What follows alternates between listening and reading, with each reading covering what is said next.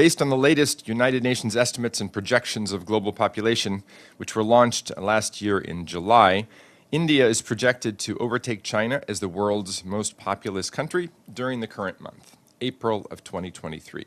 India surpassed China as the most populous country on the planet. In the coming months, India will overtake China as the most populous nation in the world. India will surpass China as having the world's largest population.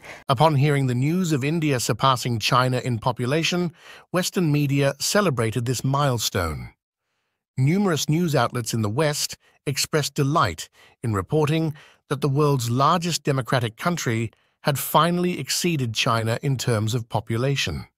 According to data from the United Nations, India's population is projected to reach 1.428 billion people, matching and eventually surpassing mainland China's population. China's population peaked at 1.426 billion in 2022 and has since started to decline. Predictions suggest that China's population could drop below 1 billion by the end of the century. In contrast, India's population is expected to continue growing for several decades. The question arises, could India's burgeoning population and potential labor force become the next significant economic narrative, seizing the opportunity presented by China's economic challenges? Alternatively, does the world's largest democracy face vulnerabilities that could thwart these aspirations? In this video, we will delve into these questions. But before you proceed, we encourage you to subscribe to our channel to ensure you receive more captivating videos like this one. A well-educated labor pool. In an ideal setting, a growing, young, and educated workforce represents a significant asset for any economy. The emergence of a burgeoning middle class, engaging in consumer markets, also becomes appealing on the global stage for trade and investment interactions. With 2/3 of India's population below the age of 35, this demographic advantage is expected to persist for at least a decade after China's population begins to decline.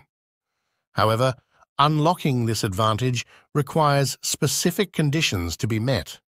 The foremost condition is undoubtedly a well-educated workforce. India's youth bulge is a double-edged sword. To harness its potential, India must generate sufficient employment opportunities for the millions entering its workforce annually, a challenge it is presently struggling to meet. To address this, India must attract global investments. The time available for seizing this opportunity is diminishing rapidly, and unless India acts swiftly, its demographic dividend could easily transform into an unemployment crisis. Chinese Foreign Ministry spokesperson Wang Wenbin once said, "When assessing a country's demographic dividend, we need to look at not just its size, but also its quality. Size matters, but what matters more is talent resources. Nearly 900 million of the 1.4 billion Chinese are of working age and, on average, have received 10.9 years of education. China has successfully cultivated a significantly larger, educated, and healthy workforce in comparison to India, a distinction that is evident in the substantial size of China's middle class as opposed to India's. According to the Pew survey based in the United States, the middle and upper middle income population in China, living on $10 to $50 a day, reached nearly 800 million in 2021, accomplished within 40 years since the initiation of Deng Xiaoping's reforms. In stark contrast, India's middle and upper middle income population, as per Pew, stands at a modest 121 million. Consequently, China's consuming middle and upper middle class is more than 7 times that of India. This stark contrast is clearly reflected in the automobile industry, with China selling 26 million passenger cars in 2022 compared to India's 3.7 million, a ratio exceeding 7-fold. Furthermore, China's GDP, approaching $18 trillion, is 6 times larger than India's. China's robust and economically empowered middle class significantly outnumbers that of India. While India has witnessed rapid growth since the initiation of economic reforms in 1991, it still ranks in the bottom 25% of economies in terms of per capita income. Interestingly, the Pew survey highlights a substantial concentration of low-income individuals in India, living on $2 to $10 a day, with approximately 1.19 billion people falling within this income bracket. This is indicative of a persistent low-income trap, largely attributed to 55% of the population remaining engaged in agriculture-related activities. China's unprecedented urban transformation. 40 years ago, the two most populous and economically challenged countries, China and India, faced comparable economic prospects. With the majority of their workforce entrenched in subsistence farming and limited natural resources, the trajectory of their development hinged on the success of their urbanization endeavors. In 1980, India initially led with an urbanization ratio of 25%, surpassing China's 20%.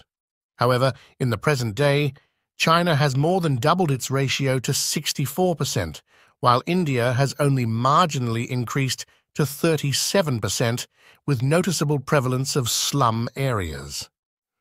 Over the past 4 decades, China has successfully lifted nearly 800 million people out of poverty, constituting over 75% of global poverty reduction.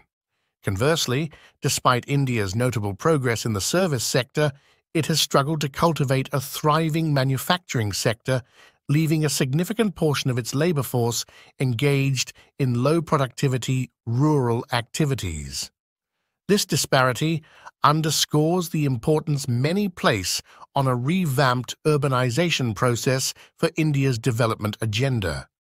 Despite being the world's most populous country, India's urbanization rate lags considerably behind that of many nations. The divergence in the success of urbanization between India and China can be elucidated through 2 key indicators: the ratio of urban to rural incomes and the contrasting property prices in urban areas. The urban to rural income ratio provides insight into the productivity differentials between cities and rural areas. China boasts a ratio of 3.2, the highest globally, signifying that urban workers are more than 3 times as productive as their rural counterparts, and their compensation reflects this. This productivity gap has attracted around 270 million migrant workers to Chinese cities, seeking higher-paying industrial jobs. In contrast, India's ratio is 1.6, one of the lowest among emerging market economies, indicating only a moderate increase in urban productivity compared to rural areas. Consequently, Indian cities do not serve as a significant magnet for higher earnings. Another crucial indicator is the relative disparity in property prices between China and India.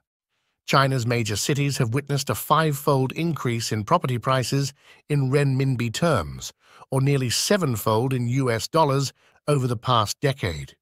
Despite concerns about a potential property bubble, prices in Beijing and Shanghai remain only half of those in their Indian counterparts, New Delhi and Mumbai.